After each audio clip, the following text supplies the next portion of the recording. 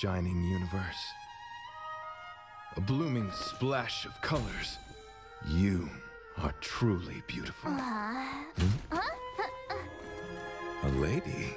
I offer a sincere compliment. You're akin to a flower in winter. Oh? Another beautiful soul. Allow me to introduce myself. I am Argenti. I belong to the Knights of Beauty. May I know your names?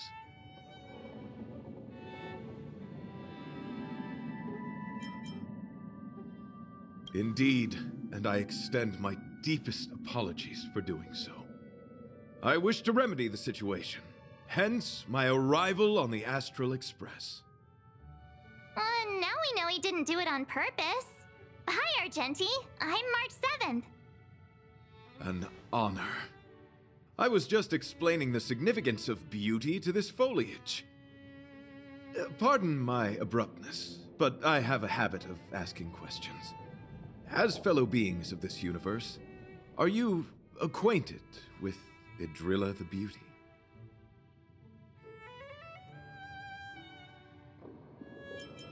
Young sir, now that you know something of the beauty, I wonder, can you resonate with this philosophy and place your trust in Idrilla?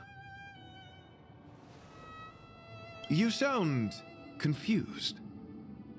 Young sir, with all due respect, I fear you may still be grappling with this philosophy, yet agreed with me out of kindness. An act of pure beauty in itself. I cherish different ideas, but judging from this situation, since you do not understand the beauty, I will have to show you in a way that only a knight can.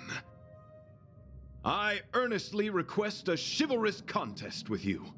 Should I be fortunate enough to triumph, I ask you to acknowledge Idrilla the Beauty as the most peerless beauty of all.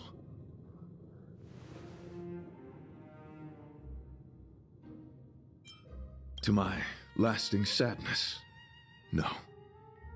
It is an unspoken rule of the Knights of Beauty that commandment is uttered before a battle between knights. I apologize. Forgive me for my lack of eloquence.